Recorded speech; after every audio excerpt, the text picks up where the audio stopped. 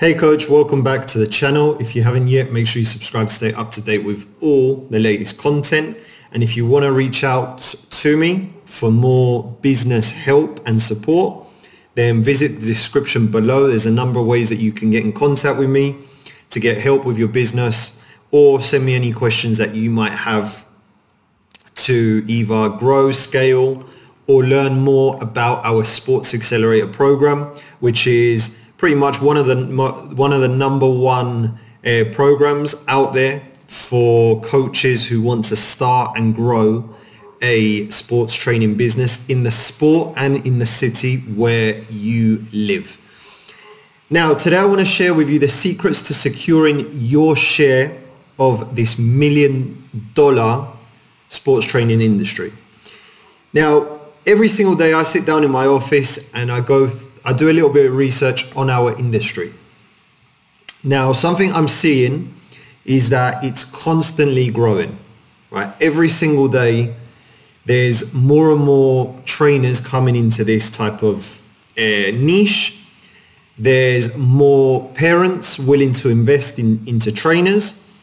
And with technology, AI, there's a lot more different ways that trainers can now help clients and customers. So it's an ever-growing industry, and it's estimated to be in the millions, okay? And it's going to grow more and more. Now, I'm not exactly sure how much it's actually worth, okay? Because that's very difficult to tell. I think with any industry, it's very difficult to tell. But I go through with the value, right? The value of this industry, the results it gets for customers, and the problem it solves. It's definitely it's $1 million industry.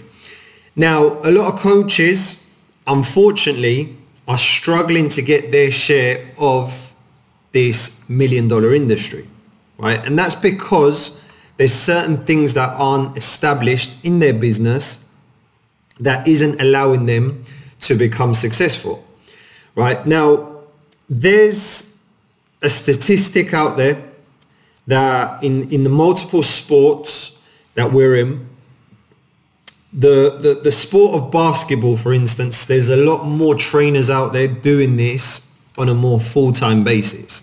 Soccer, it's gradually growing, and it will get to the point where there's more coaches doing it full-time. And other sports, such as tennis, baseball, sports that are more specialized, there's a lot of trainers as well doing it full-time, okay?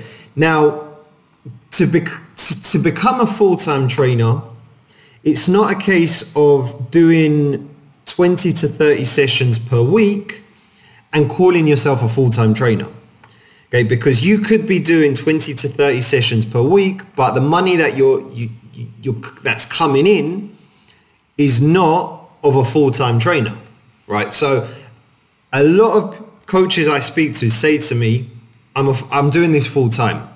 I'm like, okay, that's great. Now, if we look at the numbers in the business, I then get to see that, right, this coach isn't really doing it full-time.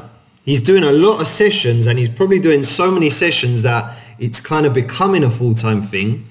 But the amount he's bringing in and the revenue that he's generating per month doesn't allow him to actually focus on this and do it full time. Okay, he might be doing it now, but in the long term, it's going to get to a point where he's going to have to either repackage his business, restructure it, or he's going to have to go and find work elsewhere in order to be able to pay his bills, essentially. So what I want to do today is I want to share with you 3 things, right? These are 3 tips, 3 strategies that will help you to get your piece of this $1 million business that we are in, okay? So number 1, it's nurturing your lead. Okay, now what do I mean by nurturing your lead? Nurturing your lead means when a lead comes in, how do you take that interest, take them through a journey where they become a client and they're paying you? Now, a simple process could be you might have a landing page, you might have a social media page, right? However way that prospect is getting to you, because they've reached out, they have a problem that they want to solve, and they see that you're the guy or you're the girl that solves that problem. How can we then nurture that lead to the point where that lead is now becoming a paying customer? Now, something a lot of coaches don't remember or don't take into account or don't think about is that even though that client has paid or that customer has paid you once, okay, now they're in your ecosystem, but nurturing that lead is, right, how can we then get them to do other things with us? Right, so we're closing them on the first sale, but how can we now turn them into a long-term customer where they're consistently paying us, right? It might be where we're doing a camp or clinic, right? And they want to do the camp or clinic with us, right? So they invest their money into the camp or clinic. It might be that you're offering one-on-one sessions, right? Now, they want to do one-on-one sessions because they might be signed up into your group training, but now they see, right, okay, Leo's doing one-on-one training. Okay, I want to invest into one-on-one training because I want Leo to consistently be working with my child, right? So that's nurturing the lead. Okay, so it's not just about closing and making the first sale. It's then how can we consistently sell and nurture that lead to the point where they're consistently doing business with us, right? They're investing in other products and services that we offer, whether it be online training, in-person training, it might be an ebook that you're working on that talks about confidence, nutrition, fitness, strength and conditioning, right? How are they investing more into you and exchanging something of value, which is their money, into solving a problem that you're solving for them, right? Having that problem solved for them, so they're constantly investing money into you, right? So that's nurturing your lead. How are you getting that lead that's coming through Facebook, through text message, through a phone call, closing them into your training program, but now how can we get them to do other things with us? Okay, so that's nurturing. Now, the second one is establishing trust with your customers.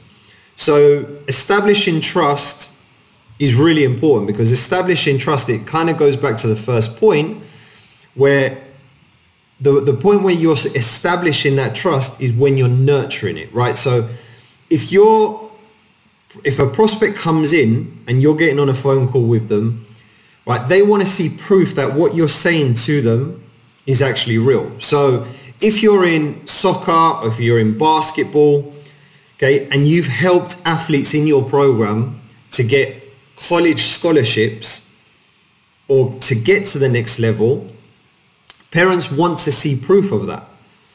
Okay, and that's something we teach in our accelerator program. How can we build that trust with the parents that come into our ecosystem? Right? And one very simple way is you can get on a Zoom call with them, okay, and you can share your screen and show them testimonials and client success stories that you have had with people that have already gone through the process in your program.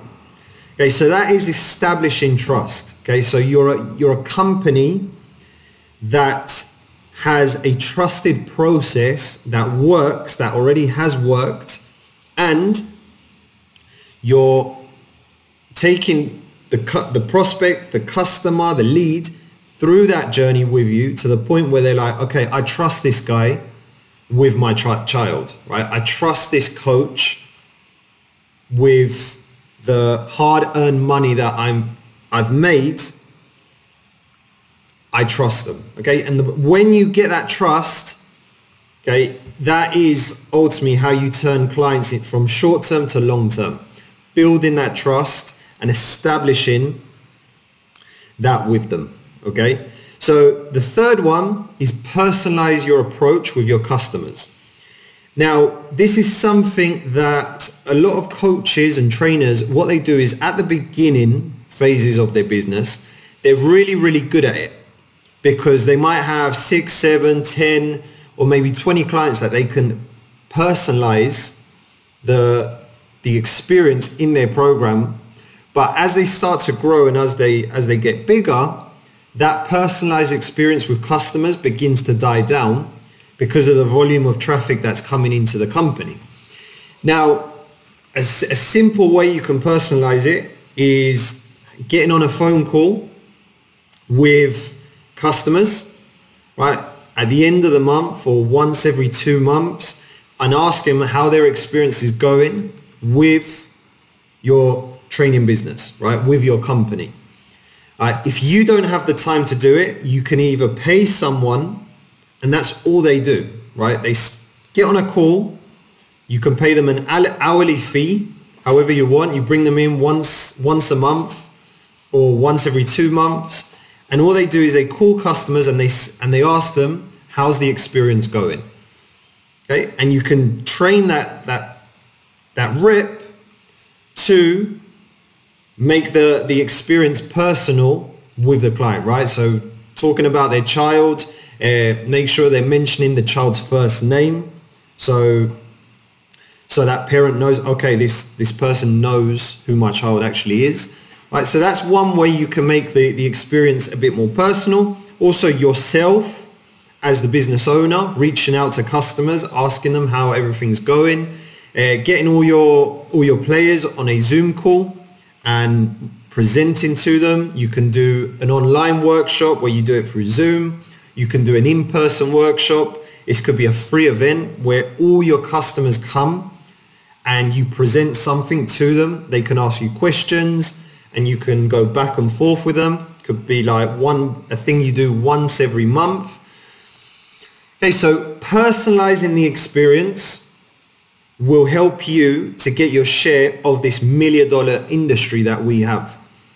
Okay, because with technology today and with so many competitors in your area, right, that is great for the customer. The customer can go and look around and shop around for a cheap trainer, or they can stay in your program for a little while and then there's certain things that they don't like and they just go to your competitor.